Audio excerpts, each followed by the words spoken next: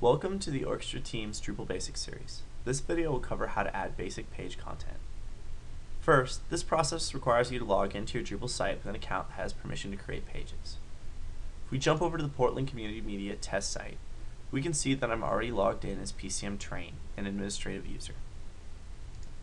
Now, we're going to go ahead and navigate to the area where we create new content. We do this by going up to the title bar and saying our root domain name, pcm.orchestrateam.com, and doing /node/add. This takes us to a page that lists our various content types and allows us to click on one to add. Here we see we have a page. The page has a description about what exactly it is, and by clicking on it, we get to an area that allows us to build a new page.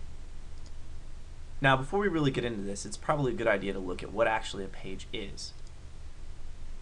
If we look at it, in keeping with our A-Team theme, we see we have a header image for a page. We have a title, and we have a page body. I'm going to show you how all these fields correspond to different areas of the content creation portion of the site. Now, based upon who's logged in, this content creation page may look a little bit different. We're logged in as a site admin right now, so we have a large variety of options available to us. I'm going to run through the various options, starting with the most basic. The most basic parts of a page are a page title and a page body. We're going to go ahead and create a new page with a title of All About Flowers. Now we just need something for the body. I happen to have up the flower page from Wikipedia, so I'm just going to copy this text here and paste it into the body of this particular page we're creating. In addition, I'm able to add images. We can do this using the image insert module that we've built for Drupal. So I'm just going to add some tulips here. And I'm going to pick the place in the text that I want to insert this image. I'm going to go ahead and insert it. If I'm using Firefox, I'm also able to do neat things like resize the image in this particular frame. This one's obviously really big, so we're going to go ahead and shrink it down to something that's a little bit more manageable.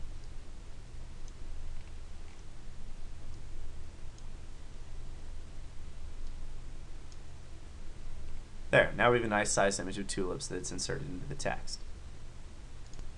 Now, if you're a basic user, this page is pretty much ready to go. You can go ahead and publish it at this point by going down to the bottom of the page and clicking on the Save button. But if you're an admin or a site editor and you want to do a little bit more with it, you can edit the top descriptive image. That's that A-Team van that we saw over here on our test page. In this case, we're going to go ahead and browse for a new image and take this chrysanthemum picture here and put it as our header image.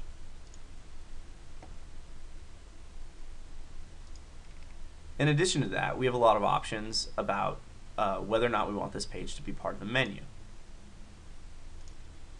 In this case, we're going to make the menu link title Flowers.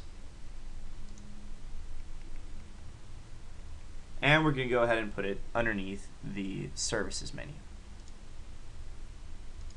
You can also assign a weight to see what order those links will appear. Scrolling down, we can determine the input format for a particular piece of content. Most users are just going to have access to filtered HTML, but some users will have access to full HTML or PHP code or even block input. Right now, full HTML is fine for us. Some other things you can do are create new revisions of this page. If you want to have a page that you still save off the old one, but you have new information about, you can actually create a new revision here. Since this is the first time we're creating this page, we don't really need to build a new revision. One of the big things, though, is the URL path. By default, this will just show up as pcm.orchestrateam.com/node and then /a number. In this case, we're going to change this to be a different path. Now this will have the URL of flowers.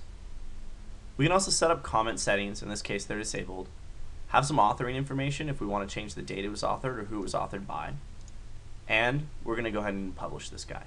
So let's save our content.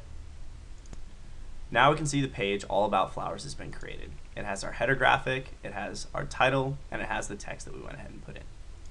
Thanks for taking the time to watch our video. You can see more videos like this by clicking on the playlist link in the video. Also, if you have any questions, you can visit us at orchestrateam.com or send an email to info@orchestrateam.com.